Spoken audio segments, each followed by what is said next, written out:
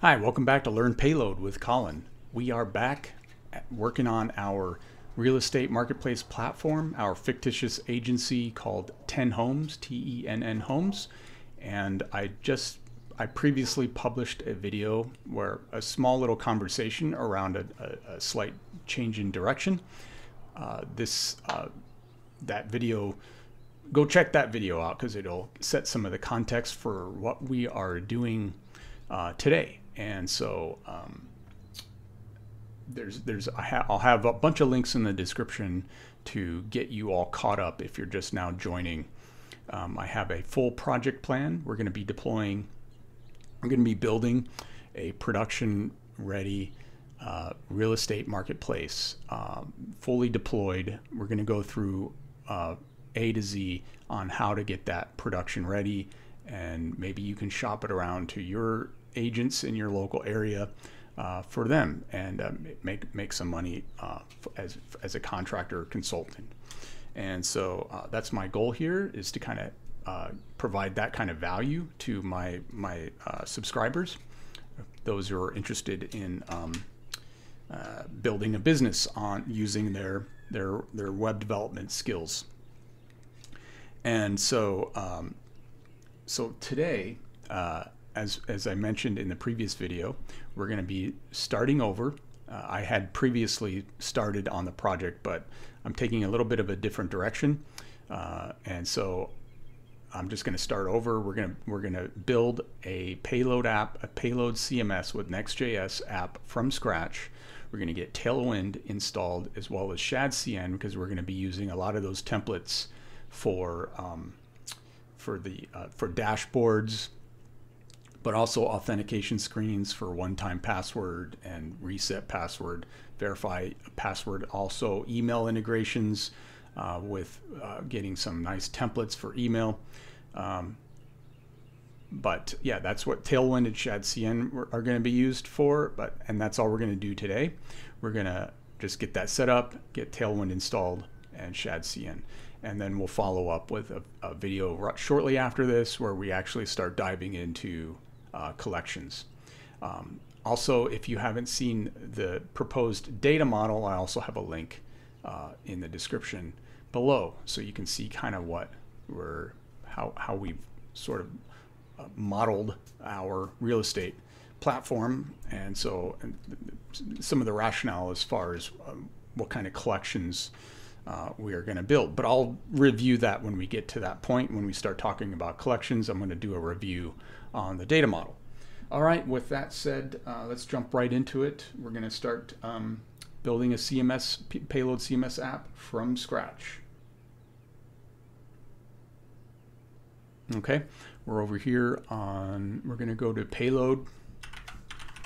Make sure that we follow their most up-to-date instructions.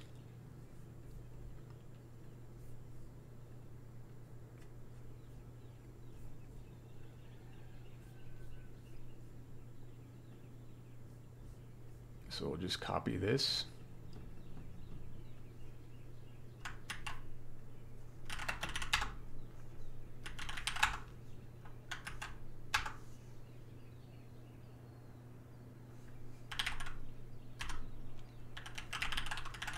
Demo.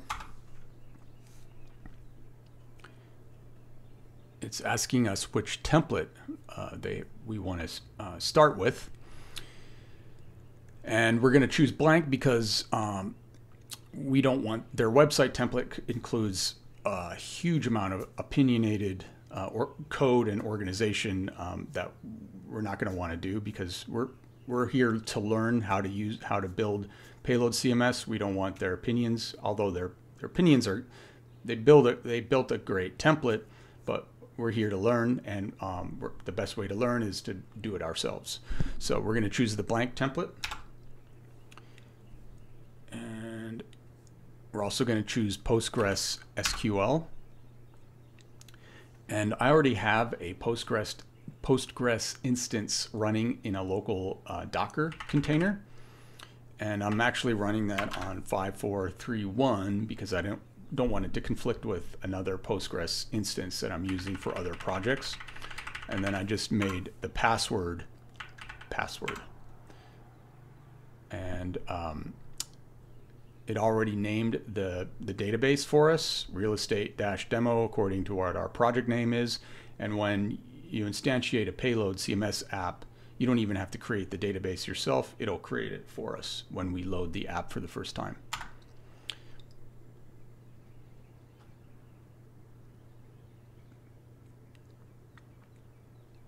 Okay, let's cd into there. Okay, so let's, now that we've installed it, we follow the prompts, add to an existing app. Right, this is for existing. Okay, so the next step is to just get it running and see if it works and it connected to a database properly. So we're going to do pnpm dev.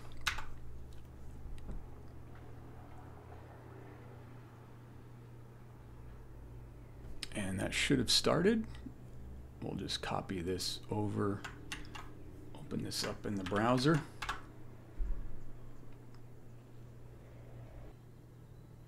Okay, so our app compiled. And now let's go to the admin panel to get our first user created. And again, this will take a little moment to compile for the first time. This is going to redirect us to the account create page for us to create our first user. We'll just call this admin@example.com, admin123, admin123. All right, we're in. So it all works. Great. So now let's get Tailwind installed.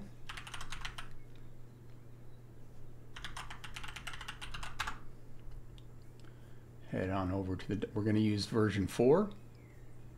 Framework guides, NextJS. This first step is you create a next app. We don't need to do that. So we just want to install this stuff here. We're going to cancel out of that. pnpm add. Added that. All right. Now let's add our post CSS config file.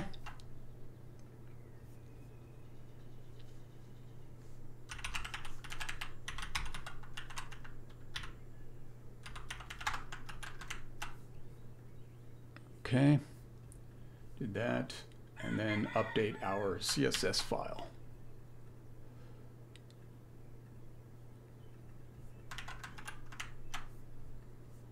All right, that should be it. Let's go to the page, get rid of all of the demo code.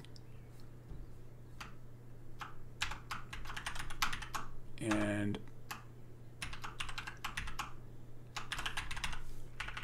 let's add some class names to just double check that, oops.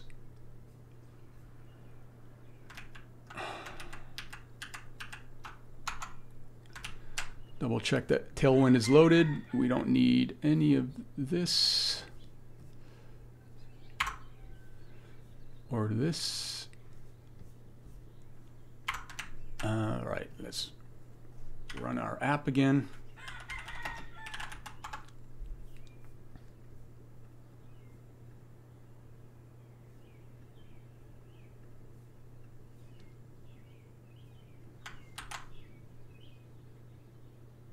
And there we go.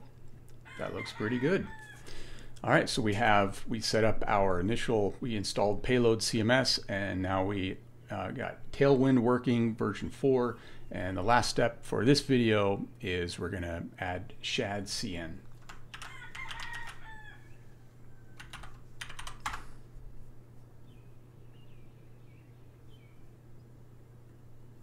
And make sure you click on this Tailwind version 4 link here. Get started, NextJS, and then just copy this.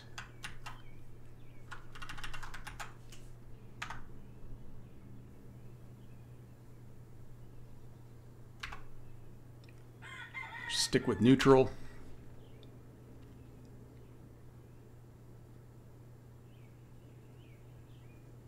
We have our components. That's weird. Okay, that's fine.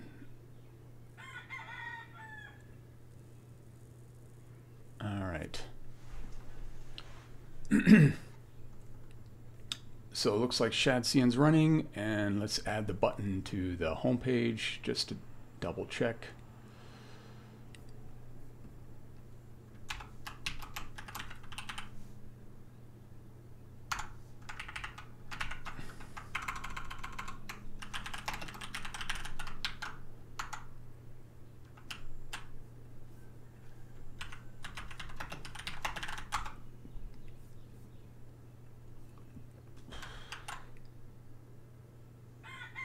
There we go.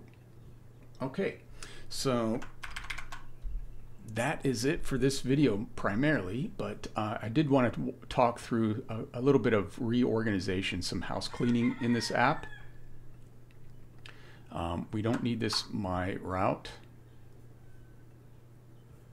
Front end, we'll leave that. There's some reorganization I'm going to be doing with this, but we'll leave that for a future video.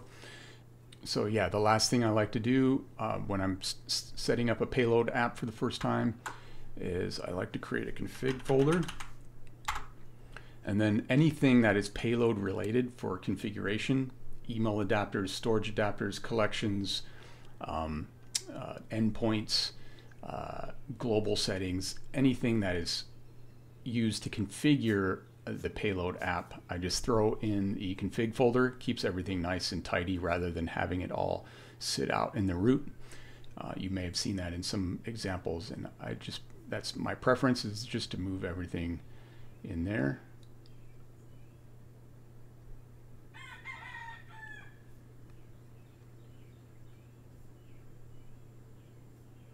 So that's in there, and then all my collections I like to throw it in folders,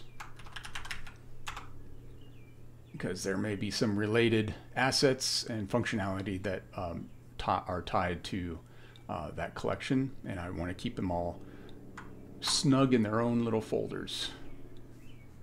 Oops.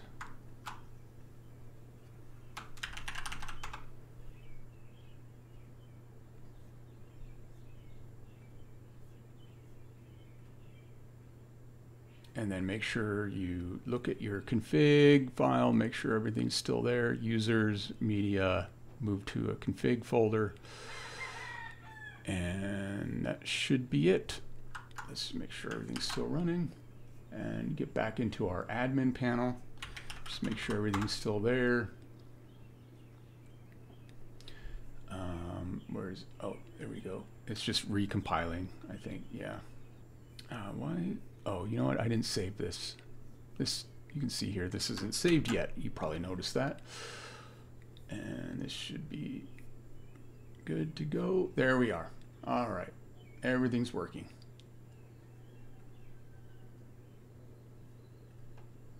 Cool. All right. With that, let's make our first commit, and I'll see you in the next video. Create our commit message.